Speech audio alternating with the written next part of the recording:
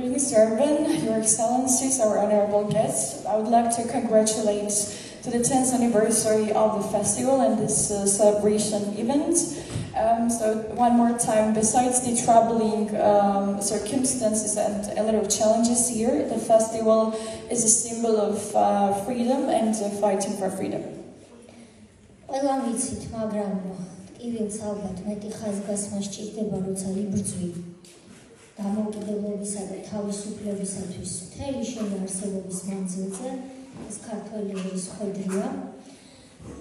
ამიტომაც უნდა ვთქვათ ხოლმე ყოველთვის, რომ ეს ფესტივალი არ იმართება სადღაც, ეს ფესტივალი იმართება იქ, სადაც ჯერ კიდევ წყდება ჩვენი სუვერენიტეტის, ჩვენი თავისუფლების ბედი.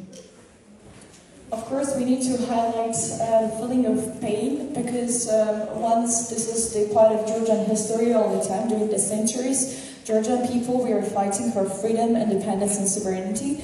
And the place is not, the place is also very symbolic because just nearby in a few kilometers, we are deciding our sovereignty, independence and freedom. ეს არის მთავარი მიზეზი, რის გამოც ყოველ წელს ჩავთვლით პანდემიის პერიოდს, კულტურის სამინისტრო, ვინც არ უნდა ყოფილიყო მისი ხელმძღვანელი, ხელს უწყობდა, აფინანსებდა და შეძლების დაგვარად აძლიერებდა ნიქოზის ანიმაციურ ფესტივალს. And this is the main reason why the Minister of Culture, there was no reason like who was the minister at that time.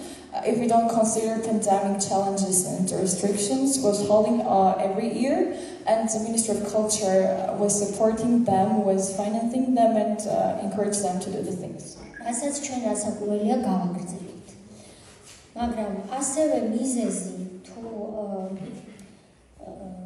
საფუძველი, რის გამოც ჩვენ უნდა ვთქვათ თბილისიდან ყოველთვის გვაქვს ხოლმე დიდი ყურადღებით მოპყრობილი ნიქოზის ამ ფესტივალისკენ ჩვენი თვალი და ყური არიან ის ადამიანები, ვინც სულის ჩამდგმელები გახლავენ ამ შესანიშნავი ღონისძიების.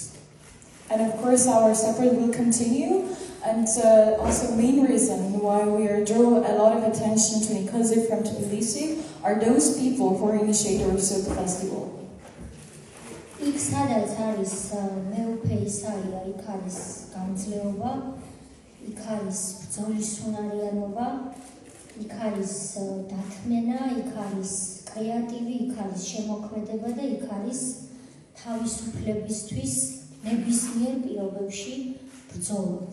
ამიტომაც მე მას მის გუნდს ყველა იმ ადამიანს, ვინც ამ ფესტივალს აცოცხლებს, მინდა უთხრა ჩვენი მთავრობის სახელით მადლობა და ასევე ხაზი გავუსვა იმ ხელოვან პირებს, ვინც სასულიერო პირებთან ერთად, საერო პირებს, ვინც სასულიერო პირებთან ერთად ეს ფესტივალი შესაძლებელი გახადა.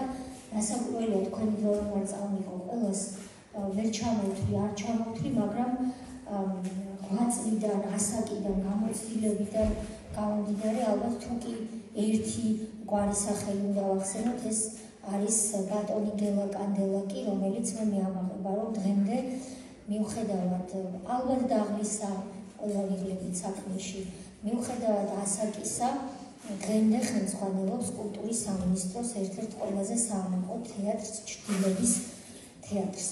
ყველა ამ ადამიანს დიდი მადლობა უნდა უთხრა, სტუმრებს მადლობა ერთგულებისთვის, ჩამოგზავნებისთვის და გისურვებთ კიდევ უფრო საინტერესო ფესტივალებს მომავალში, მიუხედავად იმისა, ვინც არ უნდა იყოს კულტურის სამინისტროს ხელმძღვანელი, ეს არის ის ფესტივალი, რომელიც თავისი ადგილი უკვე დაიმკვიდრა და მას პრაქტიკულად არ მგონია, რომ რაიმე ტიპის ბარიერი შეხვდეს მომავალში. ერთადერთი რაც მას ჭყალებში შეიძლება ემუქრებოდეს, ეს არის მხოლოდ გაძლიერება და განვითარება. წარმატებებს გისურვებთ.